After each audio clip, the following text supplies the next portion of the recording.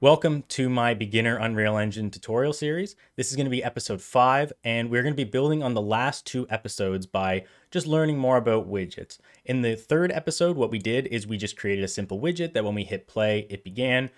In episode 4, what we did is we just had it so that when we walked into a box trigger, it would appear on the screen, and then there was no way of actually making it disappear. This is the one where I'm actually showing you how to remove it as soon as you leave the box trigger. So this is going to allow you to have more control over when your widgets are going to be showing.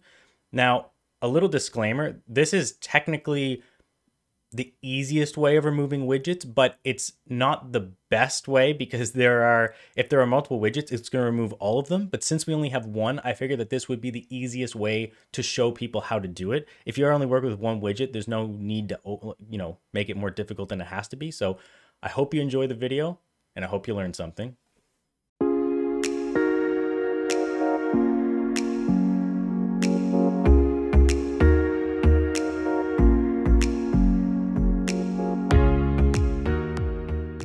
So like the other episodes, we're going to be launching the engine. We can jump right into it.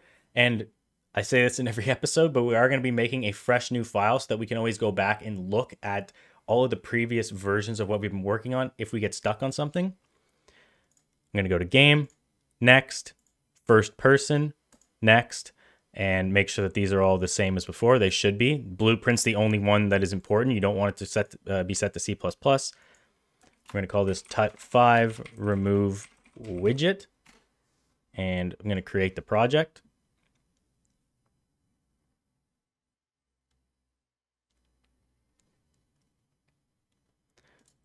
And as we did before, new editor window, right click, user interface, widget blueprint, hello world, save. Let's go in here.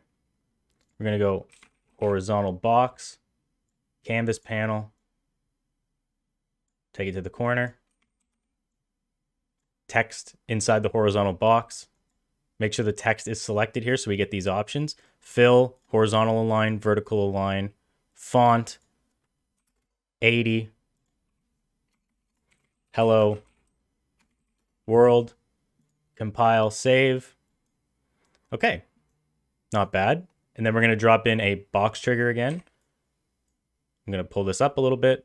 I'm going to hit R, scale it up just until it touches the ground there. I'm going to scale it out, and I'm going to scale it like this. Just make sure that this is the beginner player pawn, so just make sure that it's not overlapping. And that way it's not going to mess anything up because we only want it to activate once we walk in. So we'll save, go to blueprints, open level blueprint. Now make sure that you have the box trigger selected, so it should be light orange. Let's type in add on actor overlap. And we're also going to add on actor end overlap.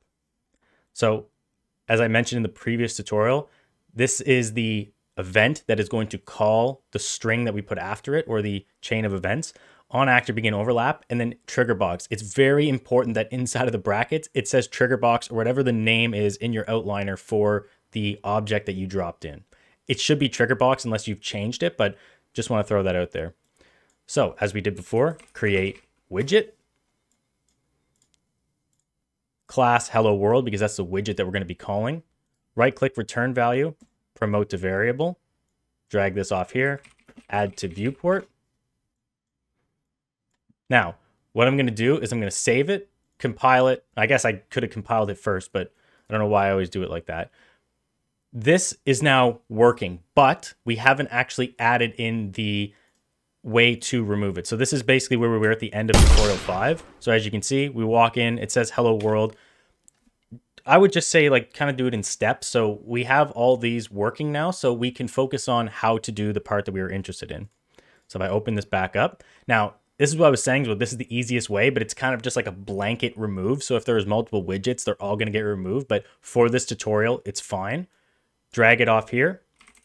Remove all widgets. That's all we have to do. Compile, save, play. Now what's going to happen is if obviously I go over here, there's no widget. If I go over here, there's no widget. But if I walk over here, widget, and it'll disappear as soon as I leave the box. So this is extremely helpful if you only want the player to have an event in a certain room or a certain area of the map, and it really is just that easy. In a future tutorial, not for the next little bit, I will show you how to remove individual widgets, but I figured that this is fine for what we're going to be doing. So I hope you enjoyed the video, and I hope you'll join us for part 6.